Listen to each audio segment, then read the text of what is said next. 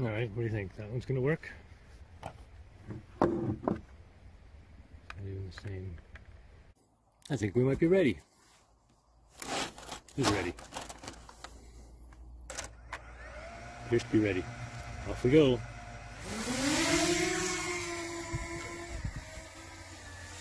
Where is it? There it is. Going up.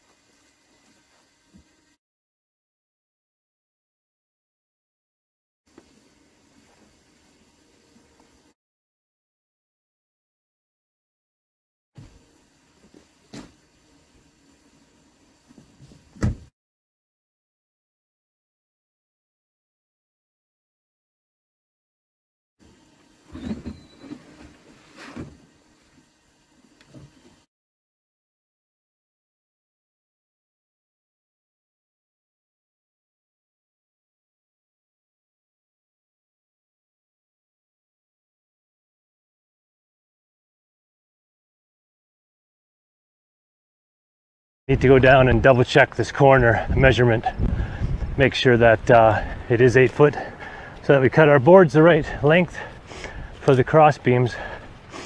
Look how crooked our corner post is here. That was last year one of the first posts we put in, and oh my god, look at that gopher hole right there. Look at the size of that baby. It's like a condo for 6. Yikes. That is almost an ankle breaker for the horses, so deep. Anyways, just want to double check this corner measurement here.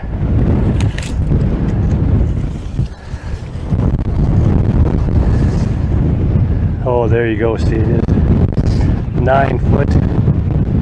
It's actually 111 inches. Damn it, why did we screw that up?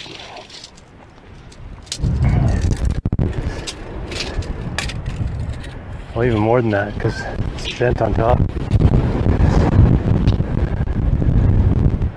And this one's 101. So we're going to make this one 103.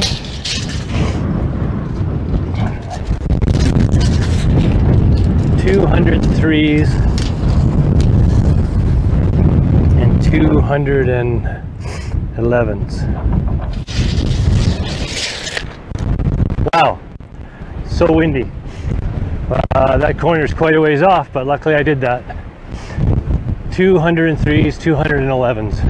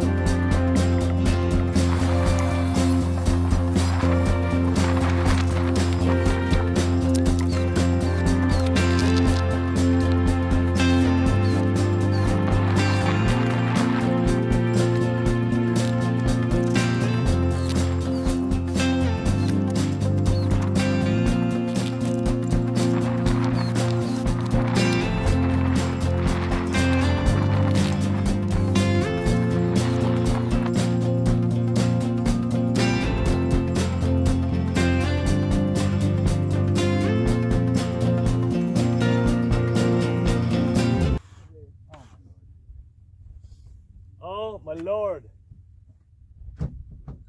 Oh my lord. Both our drills are dead. Just started here in the corner. Forgot to put the chargers in. This one I'm sure is dead too.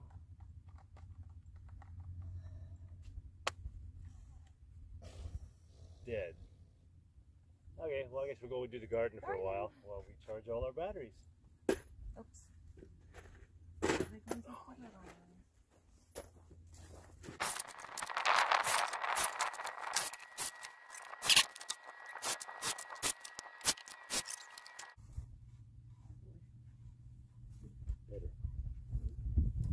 Better. Electricity is better.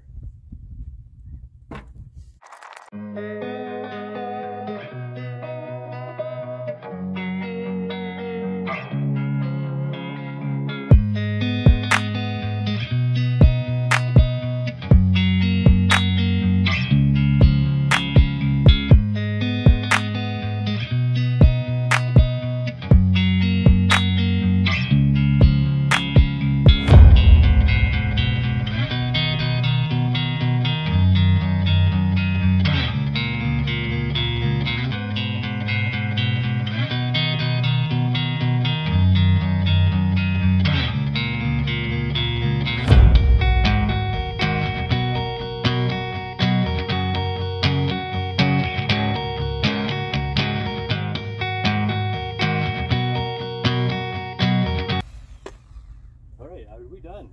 Okay? We done. Yay. We done. All right, we have done it. The fence is on both corners. The shelter is halfway closed up. We could put some more boards there if we wanted. This is a wind shelter. They can stand in the corner here. If the blizzard comes, we can add some more boards there. Have to get another pile. And yeah, there's lots on that corner. That's the corner that really needs it, back there. Way back there. I need to go close that door on the shed right now. And then next weekend we'll get the water pump, water bowl ready for the winter. Primed up and ready to go. Alright, thanks for watching this episode of Danneberg's Acres. Horse protection, wind protection episode. And there's my faithful companion, always there, right buddy? Right sweetheart? Always there, waiting and waiting, waiting and hanging out. It's like, I know, I'm always here. I'm here for you, just ready for a bump pat. Ready for a bump pat anytime, right? Are you ready for a bump pat anytime? Yes, I know, that's what you live for. You live for the bump pads. You need a brush. Let's go brush you up. Let's go brush you up.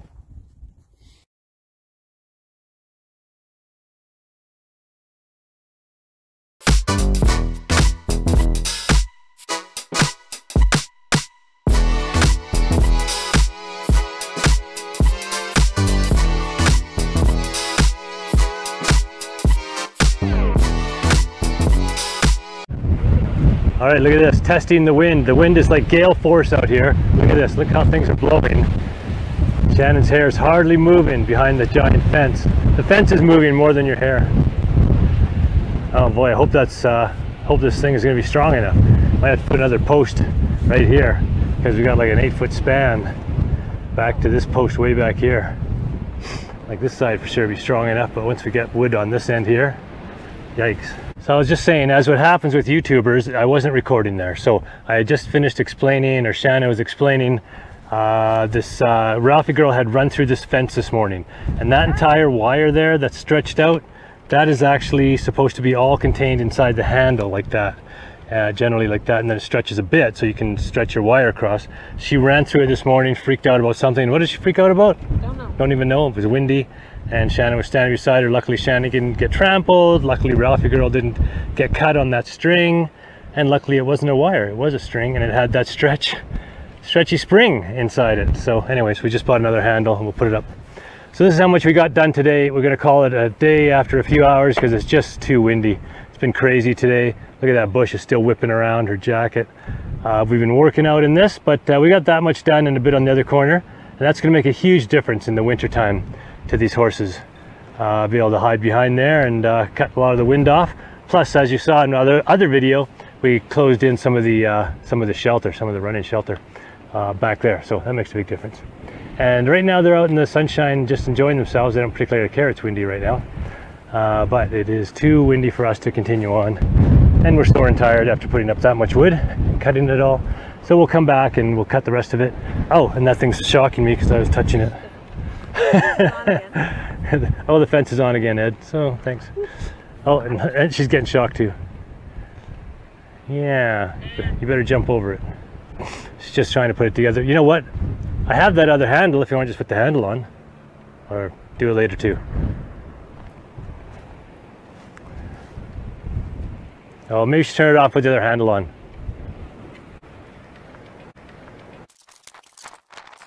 Just tie this one on before? Yeah.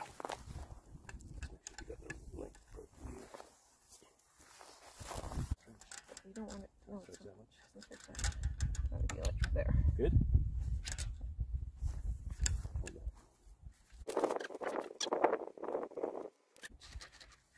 There we go. Hey, what was that? I just saw some flash. Must have been the rope in my eyes. So look at that. There we go. The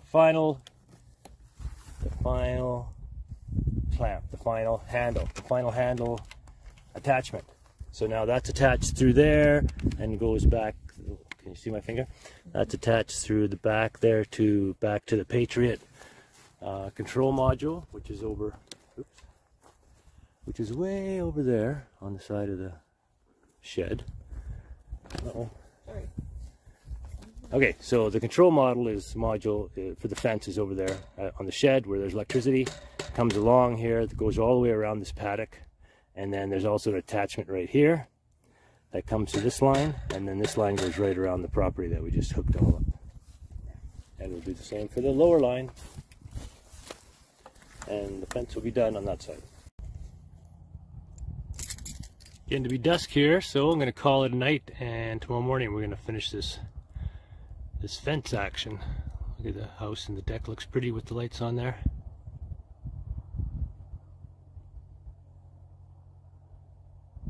Beautiful first night of fall here, Saskatchewan.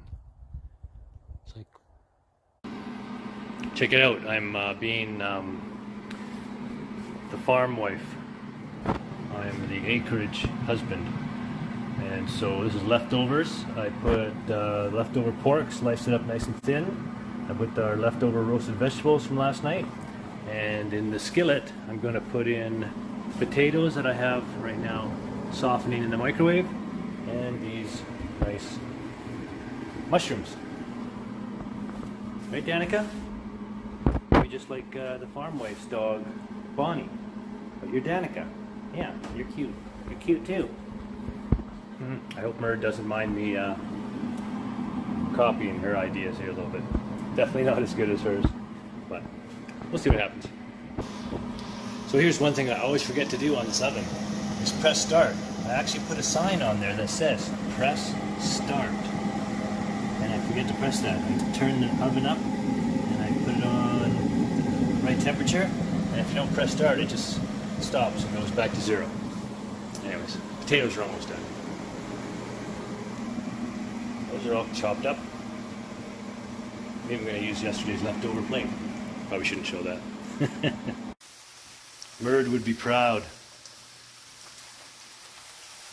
Got the potato wedges frying. Ready for those to jump in. I'm going to throw these ones on top because they're pretty cooked. We got the other stuff getting warm inside there. Can't see it very well.